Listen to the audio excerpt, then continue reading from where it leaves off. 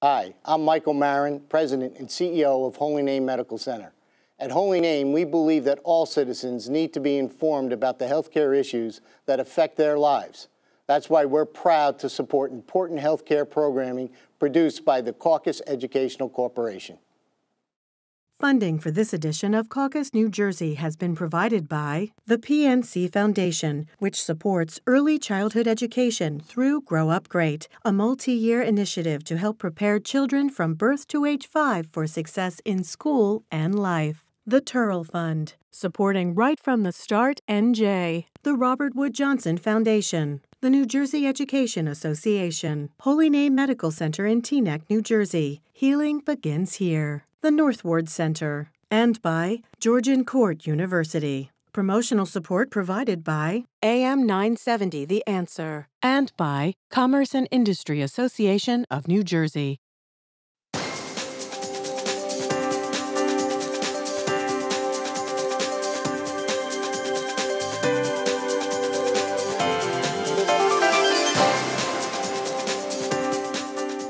Welcome. I'm Steve Adubato. It is my pleasure to introduce for the first time, joining us, Lauren Meehan, Director of Newark Arts Education Roundtable, which is...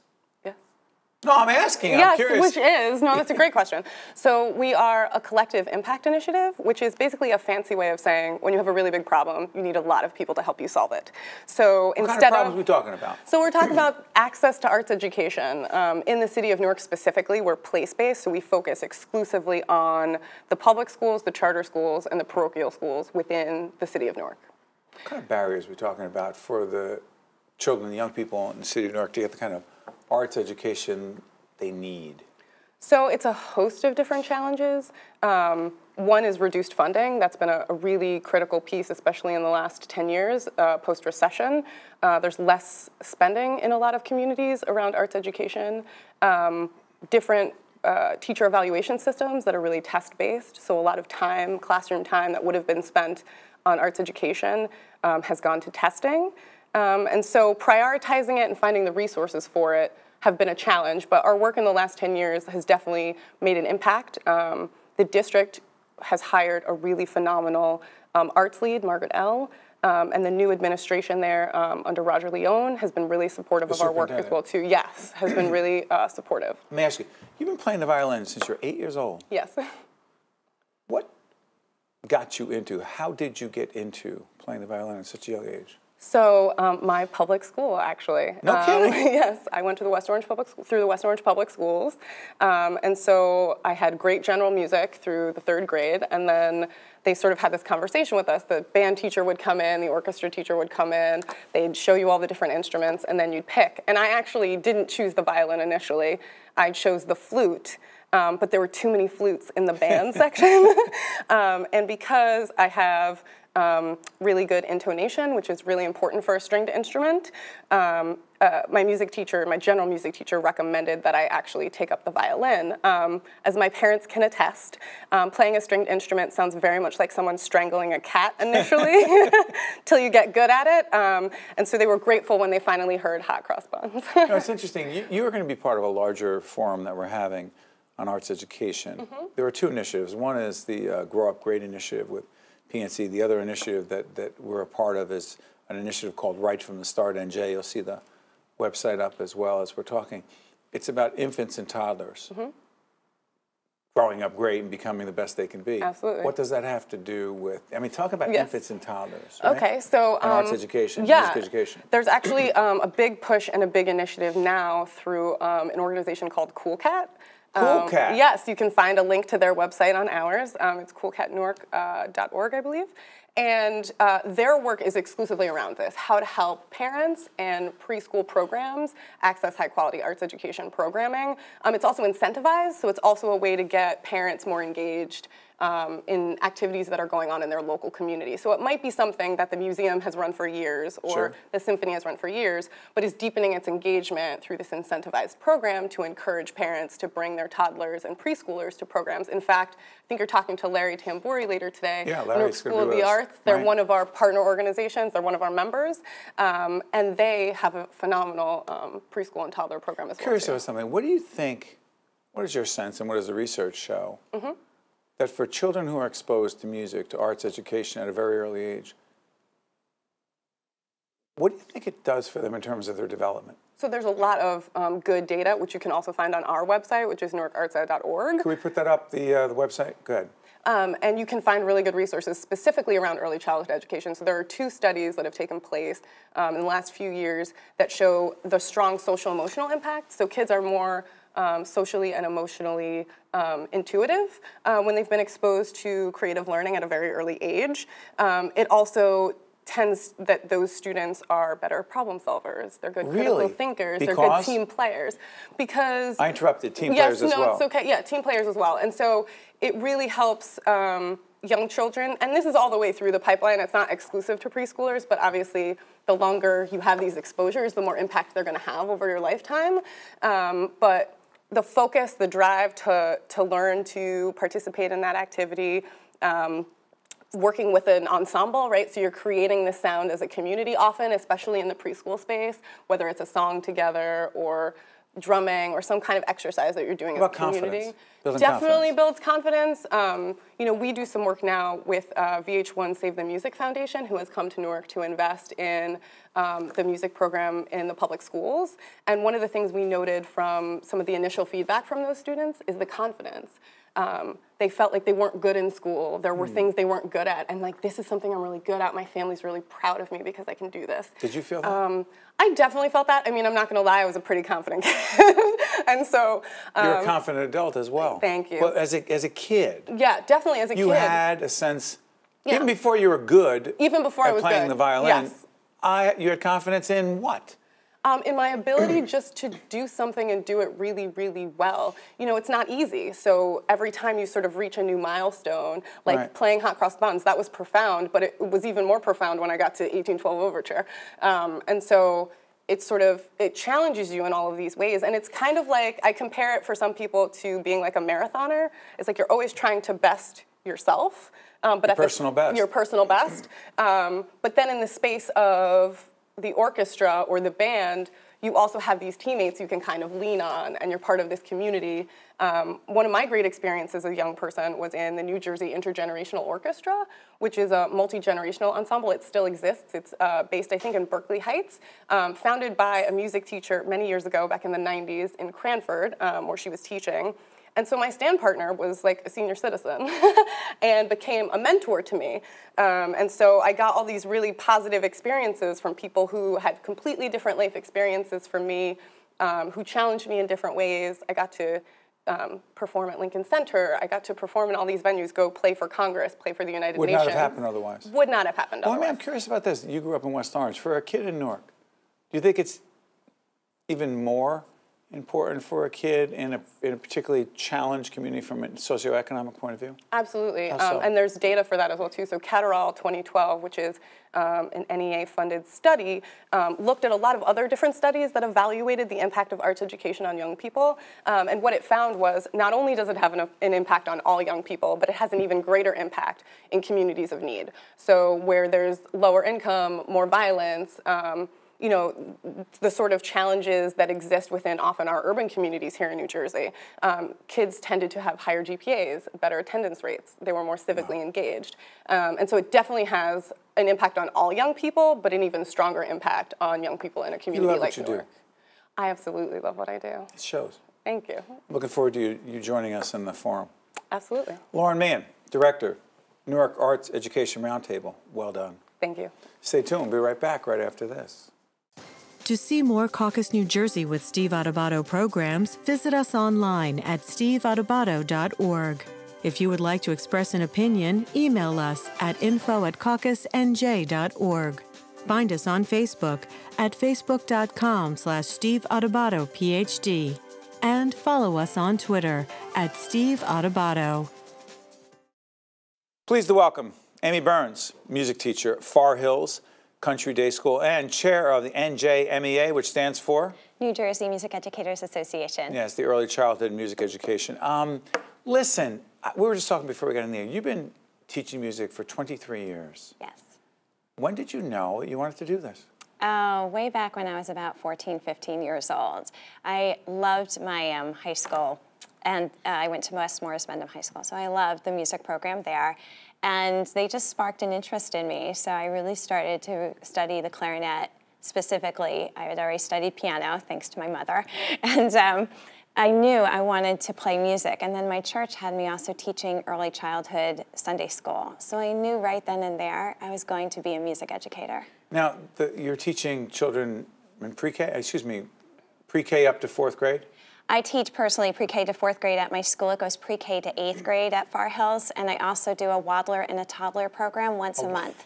Yes, a mommy and music, mommy and me, yeah, caregiver and me. I want to give back to the community that I grew up in. So once a month, I do a free class, a music class for waddlers, 6 to 18 months, and then toddlers, 18 to 3 years. By the way, you were just talking before we got in the air about our initiative right from the start, NJ, which the website will go up as we speak right now. Yes. Again, and we just had this conversation previously with one of your colleagues, why is what you're talking about right now connected to right from the start, NJ?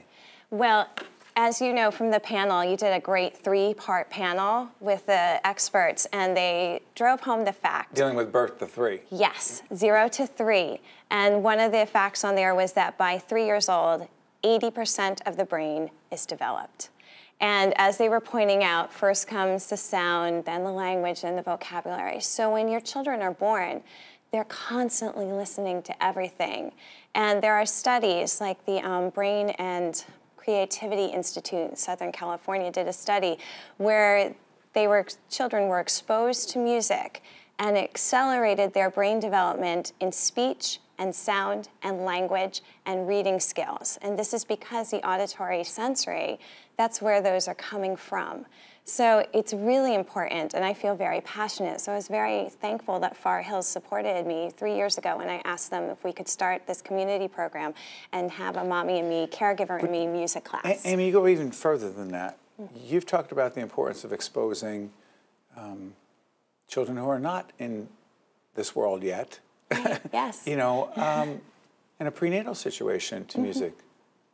Talk about that. Well, Zoltan Kodály, who is a Hungarian ethnomusicologist. You think I didn't know that? I did not. No, I did not. I'm sorry. No, I'm joking. I did not. But he has a great quote, which is, a child's music education begins 9 months before, not in their womb, but their mother's womb. Really? Yeah, so like, you are exposed to music. One of the best things that I can tell a parent to do is, yes, go to these classes that are given by, approaches from Dr. Fire Robin to Music Together. These are great classes, but the best thing you can do from 0 to 3 is sing to your child. And a lot of parents will look at me like, I can't sing, people told me I can't sing. And I always apologize on behalf of anyone who said that to a parent, because you can sing, and your child from 0 to 3 love you unconditionally. The payoff is that they are going to be absorbed in music, and they're going to be absorbed in language, and they're going to be absorbed in just learning more about their parent in that respect, and what they love, and what they consider great music for them. And it's really just it pays off in so many benefits, from reading to speech to sound to language to vocabulary. You've said that musical aptitude peaks at 7? Yes, Dr. Fire Robin, Dr. John Fire Robin, and also Dr. Edwin Gordon. They have Dr. Edwin Gordon has the aptitude test and said it peaked around 9. Dr. Fire Robin believes it peaks around 7. And it is all that exposure to music. But as your panelist said, if they're not being exposed to music by age 3. On the right from the start, NJ series. Yes, if they're not being exposed to music by age 3, then the neurons in their brain synapses are starting to die off. Really? Yeah, so like if you're not exposing your child to this music, then it just starts to die. So it's not too soon. Someone says, oh, it's too soon. No, not to expose them to music, not to have them listening, not to singing to them. No, always do that. Always. Help me understand something, but aptitude, it's not the same as musical achievement. Right. A musical achievement, you're talking about in the moment, like winning a contest or getting first chair or auditioning. Situation. Yes. What's aptitude? Aptitude is that whole span of your lifetime of music and how it can further you in your future. It's really just constantly building and building, and what you're learning and taking with you through every musical case. I'm curious about something. Yeah. And we'll talk about this. You're part of a larger discussion we're having with a panel. Technology. To what degree has it influenced how you teach music to students pre-K to 4th grade? It's very interesting. So technology has, you always read the articles where you don't put the screen time in front of your children. And we're talking about passive technology. So when I'm talking about technology, I'm talking about educational technology. So for pre-K, no, I'm not using a lot of technology. They should be touching those instruments and feeling them and exposed to them like that and experiencing them. But what technology can do in a classroom of pre-K through 4 is it can do things that you couldn't previously do with technology. For example, we use a digital learning portfolio. So yesterday, a digital learning portfolio called Seesaw. So yesterday, my 2nd graders mastered reading and playing this melody on xylophones. I mean, they were fantastic. So I took a video and put it on their Seesaw journal. It pings to the parents' phones, and now my music classroom is on their mobile device. That's fabulous. I also can, through technology, share music to people in other states. Is that the global thing? Yeah, other Explain countries. That. Yeah, so through things like Seesaw, Soundtrap, I can share music that the students create in my classroom with other students around this country, around other countries, and Why they is that can important? connect. It's really important for their education because number 1, technology is not going anywhere. Number 2, the global relations that children can make now will be with them forever. And who knows where they're going to end up, who knows where they're going to live. And if they're starting to understand that their musical world is not here in this state, in this town, but goes well beyond. I'm curious about something before I let you go. Yeah. Your passion clearly comes through. People watching right now, they feel it, they see it, sense it. 23 years at this. Just as strong, if not stronger? Stronger. I love what I do. Someone says, oh, burnout, you say? No. I ask teachers this all the time. I'm fascinated by No, this. but I mean, where I work, Far Hills is extraordinary because they're so supportive of the arts, but they're also supportive of academics, and I think they have a great balance in their program. So, I mean, until they kind of say, okay, Amy, you're done. You're not even close. Here she comes again. No, I'm not even close. Hopefully they'll always ask me back every year because I love what I do. I love teaching there, and music is so important. It's so important. It's what, for me, made me get through school because my progress reports constantly said Amy doesn't talk, but my music progress report said Amy is the loudest singer in the classroom. And so I'm very appreciative that music is in our schools because it reaches children that academics don't always reach. Amy, thank you so much. Thank we look you. forward to having you in the larger discussion with your colleagues. Thank you so much. Good job. Stay with us. We'll be right back right after this. To watch more Caucus New Jersey, find us online and follow us on social media. We're pleased to be joined by Matt Ross, founder, One River School of Art and Design. Good to see you, Matt. Nice to see you. Describe your organization. Yeah, so we're different. We are an art school that really teaches through the lens of living artists. We're trying to create experiences that really celebrate the art of today through a method and a process that we created, wrote, and have now been executing over 6+ years.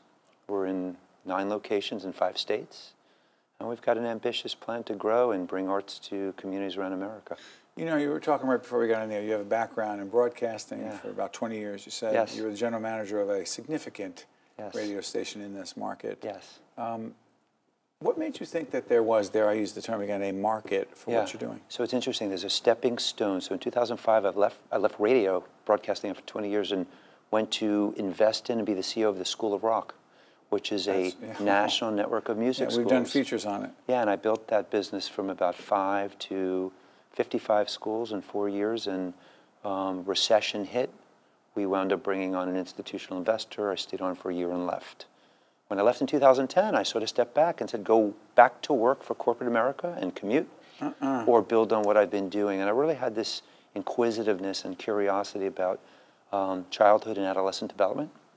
And I really was intrigued by visual arts and contemporary art, and I wanted to explore it. So I got my 10,000 hours in about 18 months of self-discovery and education, and went to work building a business plan. I'm curious about this. Arts education, you'll be part of a larger discussion we have on this subject with 3 other colleagues. Yep. When it comes to arts education, why are we so far behind? I don't know that anyone is ahead of the curve. What do you mean? So I think we beat ourselves up a lot, you know. Arts is always the stepchild. It doesn't get funding, doesn't get funding. The fact is we live in a world where most people think through the practical lens, and they think through the vocational lens, and they have been led to believe, because we were raised this way, that there's a struggling artist potential in our kids, and we don't want that for them. What happens is it becomes a case of arrested sort of development, in the sense that we don't nurture their sort of creative thinking and spatial thinking and abstract thinking to its maximum potential, because we fear it might get in the way of them having a practical plan. This is my own sociological sort of analysis of this. I believe that for people to be fully developed, they really need to invest in themselves and their full potential. And it's great if you've got math and science skills, but you know, Columbia now at the med program teaches drawing in their medical program, because it helps the mind grow and think differently, and allows you to deploy different thinking that solves problems. So I wholeheartedly believe that. I've watched thousands and thousands of kids grow up through the School of Rock, which is a business I ran, and now through One River School. And I see this sense of curiosity and development that happens organically through play first, and then practice, and then having fun through it, and getting better at it. And then you apply yourself more. So, you know, what's interesting as I'm listening to you, your success, it seems to me, is a product of your passion for what you do, yep. An entrepreneurial, an intense, yes. Unabiding entrepreneurial spirit, Yes. a tenacity, et cetera, et cetera, et cetera. Yes. So here's what I'm curious about. When it comes to music, the arts,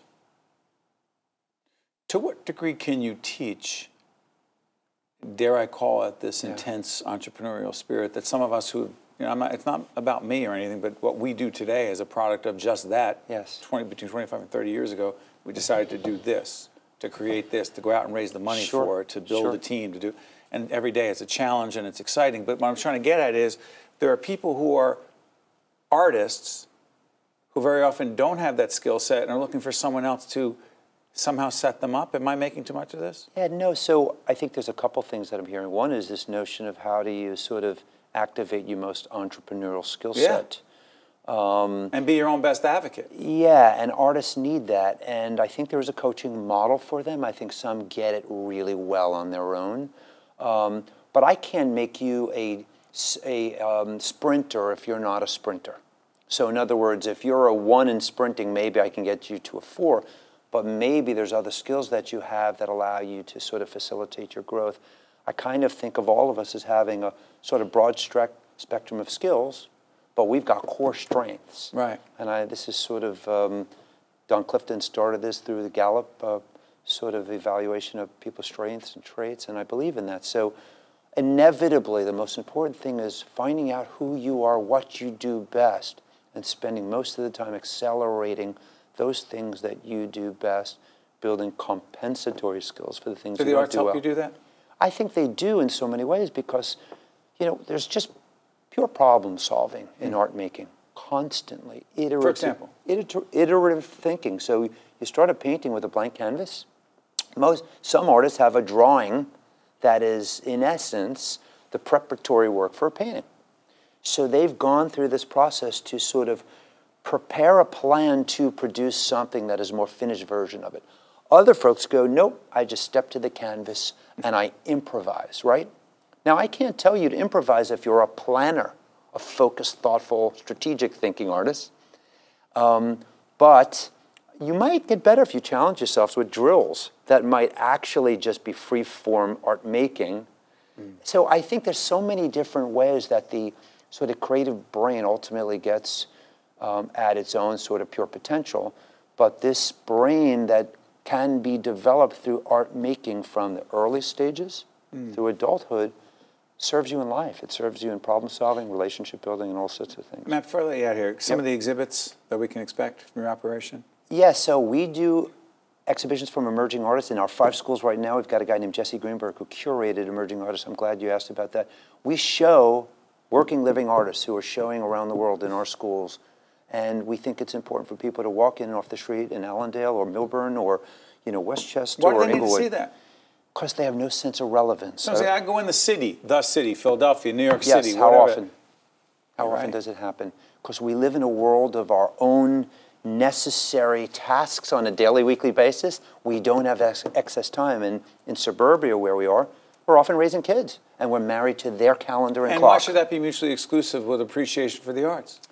It shouldn't. It shouldn't be. It doesn't have to be. It shouldn't be. And mostly what people think of as art making is the art of yesterday. So we wrote a curriculum and a methodology that celebrates the art of today, and we teach that in our lesson plans, and we try to create more appreciation for living artists, because there's 2 million of them in America. 1 to 10, how much you love what you do?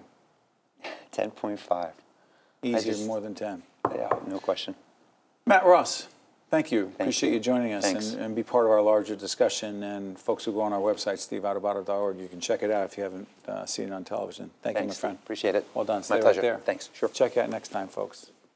The preceding program has been a production of the Caucus Educational Corporation, celebrating over 25 years of broadcast excellence.